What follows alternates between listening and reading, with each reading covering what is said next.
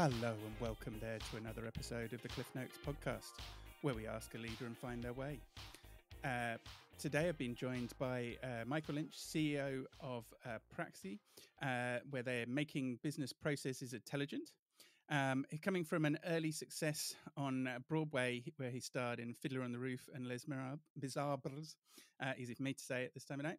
Following from that, but previous to the current role, leading Internet of Things at SAP with a focus on manufacturing and visualization. So thanks for joining us today, Michael. Absolutely. Nice to be here, Tristan. Well, I hope you didn't have so many problems with your words and lines, and I imagine your history on Broadway has made you less tongue-tied than me. Oh, that's all. Yeah, the elocution lessons. Yeah, the simple way to do it in college, just Les Mis. So you don't have to do the oblas part. But that's the easy way. Yeah, so I had a fun stint singing and dancing, and I was on some television shows, and then I got into video games in Los Angeles, which led me to solid modeling and 3D visualization. And then we built platforms for lots of manufacturers what the previous company, we would do visualizations in 3D and 2D, et cetera, and markup. And it became the technology basis for 3D and PDF. Have you ever seen that? And then we sold the company to SAP, and then I ran their Internet of Things division in Industry 4.0, which became kind of the Leonardo platform, and it's all integrated now, and then started Praxie. The conversation is not so much around Internet of Things, but it does sort of connect in and connect up to the sort of business processes and collecting data. But where is Internet of Things for you and that connection with manufacturing? Because some people think of that as, is that a connected fridge or a telephone or a widget or my Hoover going round on its own or whatever. And some people it's where are items in my factory, where are my assets and tracking them. I mean, where was Internet of Things for you? Well, we got involved with that at SAP, 10 years ago when it was kind of the hot topic, and magical things and all those kinds of books were coming out, and basically it does span that. But what my learnings from being prior to SAP was being in lots of manufacturers. They were already doing the Internet of Things. I mean, edge computing and machine data and all that analysis was going on. So I kind of grouped it into a couple areas. We met with dozens and dozens of companies, coffee makers, and everybody was trying to tell you when to refill your coffee via your phone app and all that kind of stuff. I never saw that as that compelling. And, people who do have connected fridges today, don't really use them to, hey, I need some more milk. It's not that useful. I think that in the manufacturing context, it's hugely useful, and using that data, and I'll get into it traditionally, but to wrap up the Internet of Things, I think it's another digital source in which to gather intelligence to do things with, to optimize manufacturing. At the end of the day, it's all, OE and how optimized you can make your manufacturing. And there are lots of different ways to do that, but all of them require that you be digital. So I view IoT and AI and those as technologies that can dramatically improve things if you're digital. So the first step is to get digital. Great. Yeah, no, I mean, we've had other guests on the show who've been sort of reporting on oil wells or pipelines or different pieces where the technology has been out in the field. But it sounds more like this was technology sort of inside a plant or inside a space, which was more the direction we were going to be talking about today. So, I mean, we're talking about the sort of role of sort of digitization and AI and the sort of learning in the shop floor. Or from top to shop floor, or whichever way around. It needs to be a cycle. And I mean, what's brought you to that space, or where are you seeing the sort of current environment and bottlenecks that sort of encouraging you that this is a space to change? Well, Spotify is a really interesting example. When I was growing up, everything was driven by what was on the radio. So there was these core ways to get data, and then as Spotify and other applications and Apple's iTunes and everything, people started listening to more and more different varieties of things. And so there came this idea of the long tail. And what that means is all the stuff that it is listened to 5 or 6 times versus the stuff that's listened to 1 million times. If you add up all those 5 or 6 times, the long tail is just as big as the first chunk. It's just very, very long. if that makes sense. If you can see a visualization of a graph where the top songs are listened to on the left and it goes down till there's a song that's just listened to once, the long part of that tail is as big as the front. So the analogy there is that when you're in a manufacturing plant, you have the star or the hit songs, which are your ERP and your CRM and the core applications. But the long tail is every other thing that's going on to optimize manufacturing. And so when I went into manufacturing plants, I would see these, hit song applications, if you will. And then the long tail was covered by Excel sheets and whiteboards and paper. And it's a massive amount of information that's being managed, whether those lean processes, 5S, Kaizen processes, you name it, 8D processes there, or different workflows for engineering work orders or whatever. There's tons of it that's all being managed in Excel, production scheduling. And so the genesis for Praxie was, how do we take all of this long tail stuff and get all of the benefit of software, the digitization, the benefit of visually understanding and visibility into everything. And so that's where the idea came from. It was just by being in plants and seeing this problem everywhere I went. Even really high quality and larger manufacturers will have a tremendous amount of Excel. What they've done generally is how to solve this has been, have a big IT department that tries to write applications for the core parts that are missing out of the core applications, and or get a vendor or a system integrator to extend your core applications. Both of those are expensive and slow and have problems. And so that's what we built Praxie to go address. Mm-hmm. And I mean, why do you think there is so much of this sort of useful information, and it's all going to sum up into metrics of parts shipped or failure rates and what we want to know, but this sort of the rest of that data is sort of dispersed. I mean, is it because everyone's unique, or is it just It's because exactly no one's that. thought? It's exactly that. It would be very difficult for, because if software vendors could do it, they would do it. If they could build a scheduling app that everybody could use, they would do it. But the reality is everybody schedules differently. So Excel is the best answer right now. And so our idea was, how do I make an enterprise application as easy as I can make PowerPoint, and then deliver a framework for a Gemba walk or a scheduling application that's really, really completely configurable to that user, so that they have a completely tailored application that you couldn't get in a normal application. Normal application, relational database, your system integrating it to extend it, and it takes months and months and months, and it's not cost available. So you just stick with the spreadsheet. In the Praxie world, we turn that around in days, if not days or weeks, really low cost, and you now have a custom app, which is a SaaS app like everything else, but is designed to how you work. The alternative is to buy a bunch of tiny little vertical apps which don't do what you want, and then try to connect them with connectors. And so that's why this space exists in Excel sheets. Mm-hmm. And just to keep it in that sort of practical space and the sort of understanding for people who maybe aren't overly digital in their background or their want at the moment. I mean, is this a tool that's in the hands of machine operators or QA or whatever on the floor? I mean, what are we talking about? Is it something adaptable and something that there's ownership of, or it's a large rollout? It's a large SAP. It's a large No, so certification. that's a really good point. We call Praxie, and by the way, Praxie actually means the practical application of knowledge. That's where it comes from, the Greek word that means that praxis. And so practical is the point. And so what Praxie is a digitization platform. So the idea is, if I need to create an application for scheduling, or I need to digitize all my A3s so I can know where all these fixes are, et cetera, you can just digitize that and start really inexpensively. But it's all part of a platform that allows you to then add your 5S, your Gembas, your whatever you want, your work orders, and you can use this platform to build out all of those over time.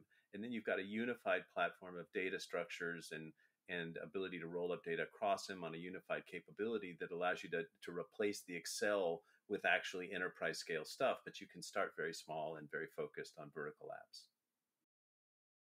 Okay. And I mean, what's the sort of the plan or the rollout? I mean, what's this is just replacing Excel, or is this doing something else for us, or um, like where's the ownership, or what's the change that we're getting by doing this?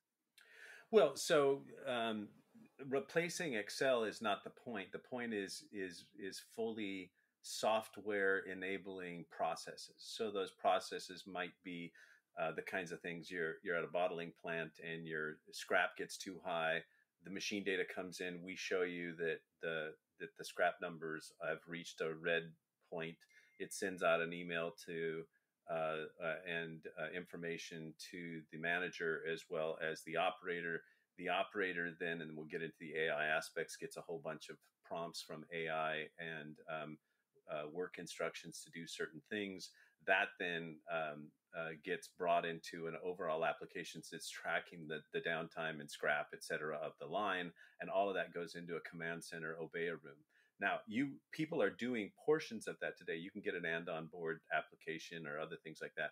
But then you have the work order and the A3 and the action management, and all of this is integrated. So the replacing of the Excel is just where the problem is today. That's how they're trying to solve the problem. But the problem is reducing scrap and reducing downtime in that case.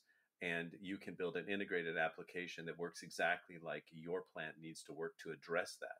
So what you get is lowered scrap, lowered downtime, improved OEE, all of the things that you're trying to drive with process improvement. Mm-hmm, mm-hmm. I mean, you've mentioned a good few things there that are going to be people might be familiar with either as visual management or whiteboarding out or doing out on paper in a shared space. That's a perfect example. A huddle board, a standard SQDC stand-up board. 90%, 90, almost all of them I've ever seen have been paper on a board, and so there's no messaging, there's no AI, there's no anything, because it's just a visual group of paper, and people then will take that and try to put in Excel and create reporting, but more often than not, it just doesn't happen. Mm-hmm. I mean, and then for transparency, we've been trying to work with this to introduce it to some of our clients.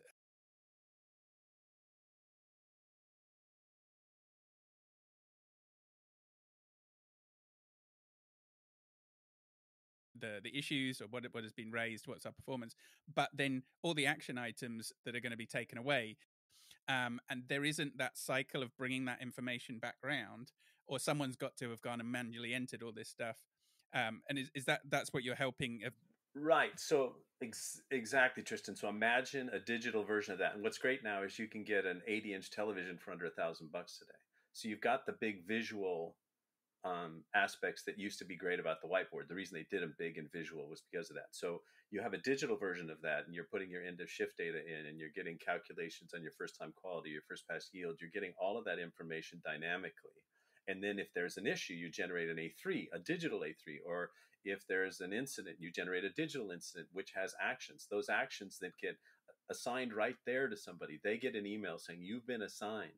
They click on it. It opens the assignment. They then are being tracked against the 7 things they're supposed to do. That might be across A3s. It might be incidents. It might be Gemba walks. It might be anything.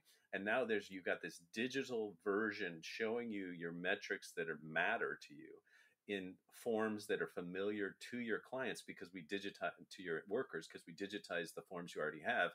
Yet everything is now digital, and the work side of it, the action items are being managed, and you've now created an optimized process that is completely transparent to management as well as the workers. Sponsorship of this podcast has been brought to you by Holding Bay, the digital web agency. Holding Bay specialises in working with B2B companies like manufacturers to build better solutions and drive better sales funnels. So if you would like to build a web application or improve your branding and sales funnel, get in contact today. holdingbay.co.uk or call us on 01273 044 019. And then every Monday, people get notifications. Here's where all your actions are. So you're digitizing the information gathering, and you do it as much from machines as you can, but a lot of it is sort of line managers at the end of shift putting in issues that they ran into, et cetera. But all of that's digital, and you do it in the form that they're used to doing it in. But now you've got the full cycle of information gathering, analysis, action finding, and and taking stock at a management level of where you are on addressing all these issues. And all of it is now digital. And now, which we'll get to, you can drop AI onto it because it's all digital. I mean, so that just that understanding, and then let's come into where does AI fit. Was you're almost getting you. I mean, you've got to set this up to work it through, but you're almost getting the process and that handoff between functions or between cells for free. That the information is not in one place and only in one place. You've got the visual for displaying it in the nice open space where everyone can huddle around, but the flow is going to take it on to those other functions to make sure that things are actioned or have come back or service is done or whatever those pieces are that are being highlighted. Right. And the more of those processes you digitize, if you think of a lean methodologies board of 70 or so methodologies, and you got 25 that you care about, the more you do that, you end up with a command center that's tracking all of your process improvement digitally and allowing you to create an environment in which you're building lean and process improvement into the fabric of how you work. And you can start really small, like actually a lot of our customers start with those huddle boards, just a digital huddle board, so they can see it, they can track it. And then you start adding lean processes into it. We're having issues with quality. We want to drop a 5S process in. Okay, drag that, and you got that. And so you create. It's the human part is the harder part. So you want to use the forms that people are used to. You just digitize them. You then want to get them used to the digital huddle board. Then you want to get them used to, okay, well, we now have to track this. So you transition the processes to digital processes as you transition the change management with the plant. Yeah, we've got that nice journey. So now we've got to the sense of we've oiled the process. We've got that process moving. Where's the sort of the value that we're getting on top of that by doing that, or what's the AI and the rest of the automation adding? Yeah, so you should be able to get, let's say, 10 or 15% on key processes just by digitizing them and having the ability to track actions and taking action, all that kind of stuff. Now, where AI comes in, which it's unclear at this point how much improvement, but it's intuitively obvious that it should give you another sort of similar boost. And what you do is we build AI into the entire platform. So let's say you're doing a Gemba walk. You go through, you identify the areas, what type of waste is going on, what the notes are, how the employees are reacting, etc. And then you send that to the AI. There's a workflow in our system that says, okay, summarize this. So the AI then generates an executive summary of that Gemba walk and says, here's the issues we found. And you now have a view of that. So, that's useful. It saved you 10 minutes or whatever to write a summary, etc. And then it says, what action should I take? And then it goes and it generates a list of the correct actions based on all the information it can find through the internet of what you should do about these types of problems. You then have a list of 10 or 12 things you might do. You edit that list and say, I'm going to do these 3. You click another button, it generates the action items. You then can assign those to your team. So what you've gotten is an expert co-pilot to help you analyze what's going on in your plant and provide the best feedback it can about what you ought to do about those things. Same thing might be true with an A3, where you might be having power issues. It says, generally power issues in manufacturing plants. You say, analyze it. Are these types of things? You can say, well, I think it's either this or this. What should I do about it? Then goes and analyzes, says, here's the 7 things you can do about it. You then can go generate action items, go do things about it. We also can take error codes from machines that are, you're getting too high of, waste, et cetera, on a stock coming off of machine data. That particular machine error code can provide a link to our index system, which can bring up all of the remediation things that you should do instead of just hitting, hey, I need a maintenance person to come over. It'll give you 3 or 4, as well as AI generated ones based on the internet's understanding of these types of things, and say, here's the 3 things you need to do before you get a maintenance person to come over here and validate that you did them, because no plant I've ever been in has extra people. And so maximizing the impact of what that individual can do for themselves at any point of work is really, really powerful. The next step is, going forward in AI, is to gather the information from within the plant. and then index and run the AI methodologies on those indexes. We used to do it on like vibration analysis in traditional AI. This generative AI can look at data structures within the plant and then create options to address issues based on what has worked in the past, what your experts say, what your standard operating procedures say, et cetera. And so getting that intelligence to that person who only has a limited amount of experience at the point of work to address issues should have a dramatic effect on lowering downtime, increasing productivity, et cetera. No, that makes sense. No, I've been working with another company. They were working with AI for a port and reviewing it. That the sense of what we're looking at is not always something that's it's not doing the job for you. It's supporting the analysis of you're still solving the solution. You still need the team that are capable and experienced for what the solution is. But sometimes picking out where the problem area is or where the bottleneck might have been so that a solution can be applied is a very time consuming thing that you don't always have. And sometimes it makes sense and sometimes it doesn't. So, I mean, they ran, was it a whole period, I think about 2-3 months of data through the AI that it pointed out that it thought that they'd run it very well. They weren't sure quite when it was going to come out, but there was this one day that they'd pointed out that if they'd moved the cranes and pieces around to move the cargo in a slightly different way, they could have got a 30% improvement of clearing the dock to getting the next ship in. And so it was more that learning and that sort of leveling up, like you were saying, the sort of the co-pilot of helping people learn more about the system that they are using and be more capable and more confident in that system.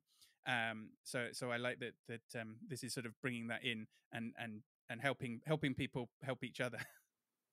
Yeah, and the more the information gets into the system, as people are entering into shift data and all those kinds of things, the AI will be able to, and we can get that data in the Praxie system for being able to be interrogated by the AI.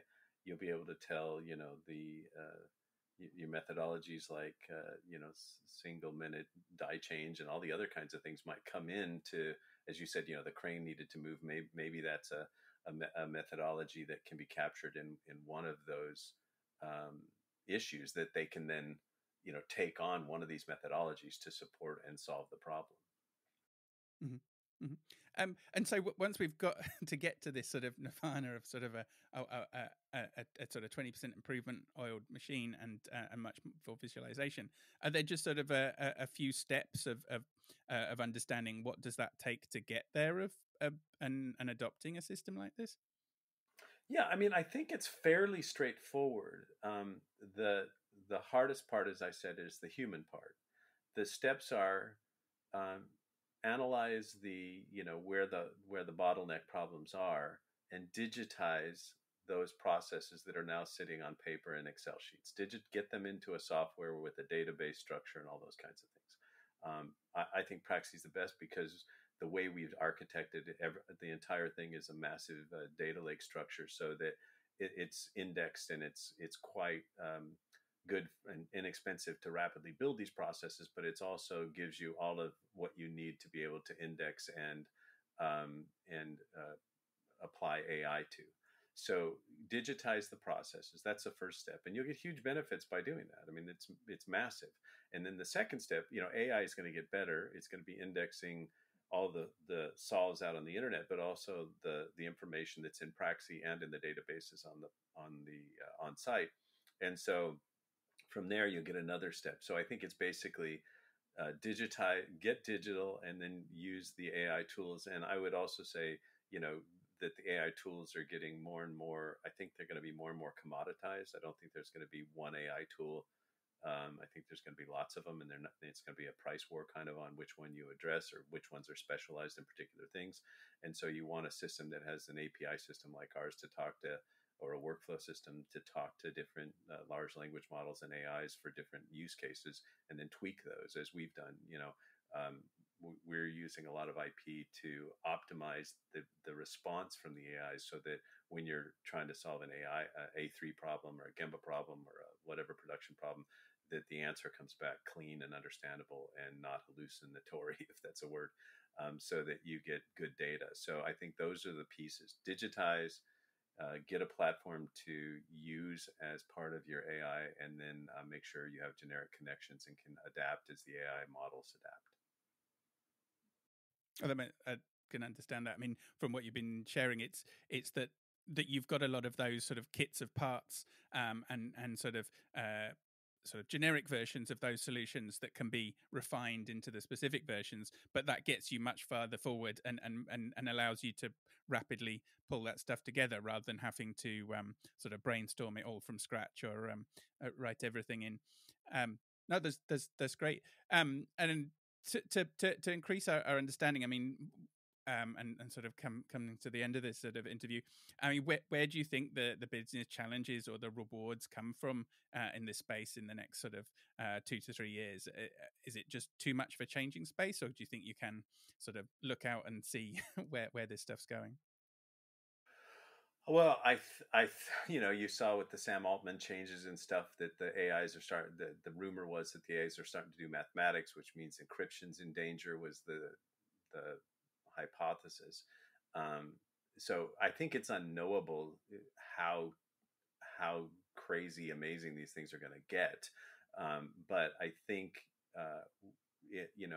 to be pragmatic, from the Praxie standpoint, the bets that I would make is thinking about AI in the practical application as a co-pilot, and where in my organization would that ability be dramatically have a dramatic impact.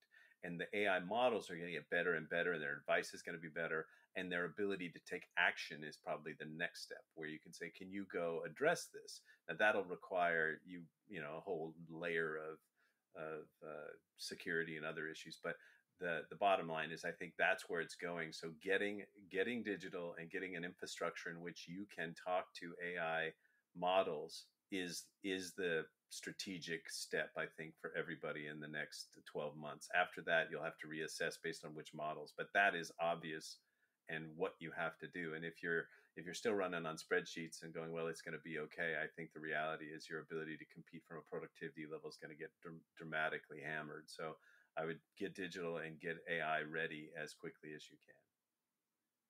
Indeed, indeed. Yeah, I mean, there's a certain value with working with this sort of common language models that have been made, that are sort of general purpose AI. But the value of having your own data and training your own models with your own, I think that is definitely a key part, because the value that they're giving at the moment, they're not intelligences as such. They are just fast at testing and evaluating many different options, and seeing that stuff of sort of adding it as that's the point, and that's where this sort of vocabulary has been coming in more common use of a co-pilot as it's an assistant to I mean, like you might have a robot in a cell. It's not doing the whole job. It's assisting you with the heavy lifting or the repetitive work that you can then work with, and it's just a support mechanism. So no, I appreciate those as the challenges and the directions of where people can level up their business and be ready for the next stage. And I mean, then just taking that back down, then, do you have any favorite books or tools outside of working in your sort of own space that you might like to share as a sort of final takeaways that you've been interested in or finding in your free time? Yeah, well, there's a great, I've got it here. Let me see here. There's a great AI. Oh, I don't have it. There's a great newsletter in AI that gives, I think it's called Open AI Cast or something like that. I apologize, I don't have it in front of me, but it lists a bunch of tools. Recently, the most interesting tool I've been playing with, I play guitar, and there's a tool called Moises, Moisis, I believe. And you can you can feed it a song, and it will remove the lead guitar or the vocals. And it's incredible. If you think it makes sense because it's identifying each of these, and therefore has the ability to remove it. But then what you can do is you can practice your Hendrix solo over, Purple Haze or whatever, without Hendrix there. So it's a very interesting. I don't know that it's at all useful, but if you think about the ability to what it's understanding to be able to do that, it's quite remarkable. No, that does sound fun. Yeah, we've got some budding musicians at home, so maybe I'll have to experiment with them. Yeah, it's a great app. Maybe as a practical application, it can do scenario planning. I mean, it was sort of what would have happened to the load if we dropped this part of our production and worked on a different part today, or if we didn't have this material. There's the sort of what ifs that you get to run through. Yeah, there's a because if you think of AI as a giant pattern matching and prediction engine, then a lot of things are going to get a lot better. I mean, I think from a supply chain standpoint, AI and Google, looking at weather and everything else going on in maps, they're doing that already to figure out the best and optimal supply chain, or to let you know when there's likely to be breakdowns in your supply chain. These are the kinds of things that are going to be quite straightforward to for AI to do. I mean, I guess it's a bit like when microchips were first out, we could just about have a small spreadsheet or a small digitization of write a Word document or something, and then slowly it would be used for trajectories or planning or sort of munitions and things of what would be the 3 different branching strategies. Could we explore them? What would be the 10 branching strategies? Could we explore them? And it the equivalent of the sort of microchip sort of gone up and up and up, and that the spaceship that first went to the moon has got less power than the telephone that most people carry around with them each day, is just being able to test those scenarios and bring out the 2 or 3 that it might be worth people exploring. Yeah. It's really interesting that you raise that, because we do a lot of work in strategy development as well, and we're building some examples of that kinds of things to evaluate ideas and to look at news and trends and bring those into our strategy dashboards as well. So I think that's a really interesting space. And therefore we've come to the end, unfortunately, but we come to the fun closer of what's the, if you were you're backed into a corner, you're allowed to be or coming out on top. You've got to get across the mountain, across the valley, as the superhero to save the day. Be one of your clients or be yourself. What would be the people, process, technology? What would you reach for? The superpower that's going to save the day in your space today. In the manufacturing, I mean, it's just stupid, but I mean, it sounds biased, but I think we have at Praxie an incredible tool to add value today. I think if you want to add massive value on top of everything else you're doing, Praxie's new and it's totally different. We wanted to be able to help make enterprise software as easy as making PowerPoint. We're not that easy, but we're pretty close. And so we can deliver real value. I mean, we can get turnaround value times in 3 months. I mean, this is, your ROI is incredible. And I think the time to do this with the AI and everything else is now. So I would reach for Praxie. Just to wrap up, if people are interested to find out more or see how this works, because appreciate it's a visual tool and we're talking in a non-visual medium, so I hope we've painted enough of a picture for everyone else. But if they want to find out a bit more, or what sort of customers are you working with or looking to talk to, and how can we get in contact? Plant managers, manufacturing executives, process owners in manufacturing, all of those folks, we have real value for them. They can come to Praxie, Praxie.com, and you can set up an appointment to get a demo. My email is michael.lynch, Lynch, @Praxie.com, and you can reach out directly to me as well. Super, short and sweet. Well, that's very kind of you to join us and introduce us to your world and sort of that flexible process improvement. So thank you. Thanks, Tristan. Enjoy the holidays. Thank you. You too. Thanks for joining us again today on the Cliff Notes podcast, where we look at the people, process and technology that's moving businesses forward.